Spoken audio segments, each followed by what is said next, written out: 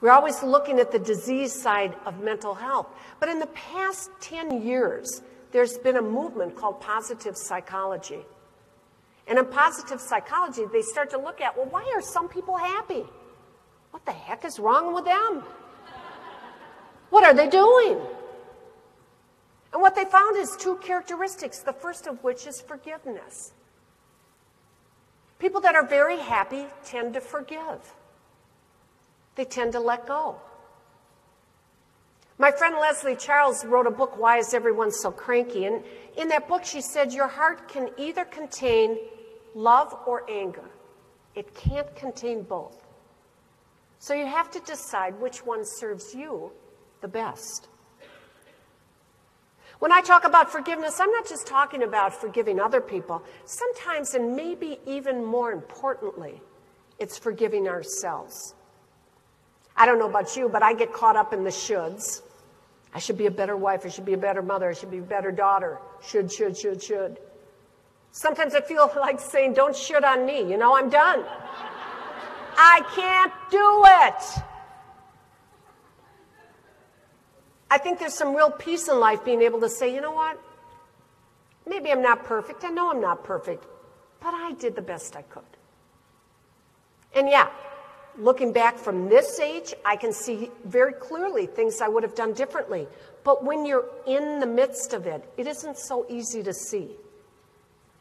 So if you're one of those people that spend even a second a day beating yourself up about one issue or another, let it go. Let it go.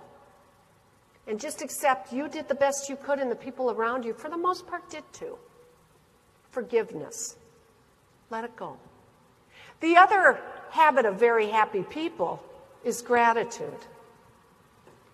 You know, we get caught up with all the things and possessions and McMansions, cars. You ever see that commercial where the woman walks out on Christmas and there's a new Lexus with a bow on it? I'd kill my husband. What'd you spend all that money for? Well, and part of the reason is I'm not a very good driver. Don't buy me a new car. I back into things all the time. And you know what? When I back into things, my husband says the stupidest thing. He always says the same thing. Didn't you see it? Of course I didn't see it, or I wouldn't have hit it. What a dumb thing to say. In fact, he feels so emphatically about my driving, he doesn't want me to use R. He says, just do the P, D, and N. You're very strong in those. Just stay away from R. Not your strong suit. We never buy new cars. We did once. We bought a new car, drove it 150 miles. Some guy runs the stop sign, hits the side of it, smashes it. Next time we got a new used car. I'm at a parking lot, some guy backs into me. Now I'm to the point, we buy a used car and I tell my husband, go out there with a sledgehammer and put a few dents in it, would you? Just saves me some time. We got a lot of advertising saying we need all this stuff. But in reality, did you know you all are in the upper 5% of income in the world? 95% of the people in the world live poorer than you. And when you look at that statistic, you start to think, you know what? I don't think I need more stuff. I mean, do we really need more stuff?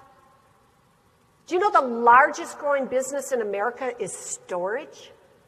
Because now people have so much stuff, they got to get more places to put it. It's unbelievable. Do you ever watch those shows, by the way, the reality shows?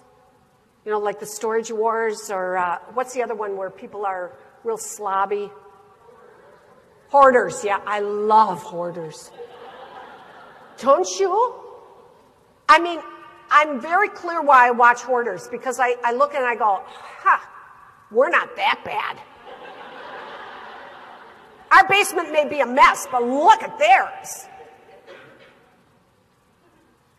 I'm at a point in my life where I'm actually getting rid of stuff.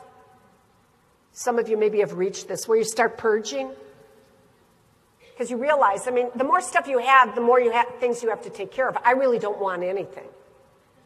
I'm getting rid of stuff. I've gotten rid of truckloads and truckloads of stuff. And I even put my husband's favorite chair out there, and he goes, "What are you doing?" I said, "Well, sit in it. They can take you too."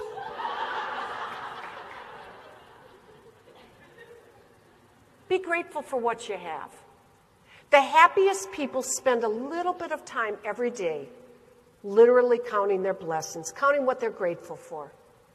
Their health, their family, their friends, living in this wonderful country. So what, that the government shut down? But we still have opportunities here other people don't have. Spend a few minutes every day just being grateful. It'll change how you look at the world. It'll change how you view things.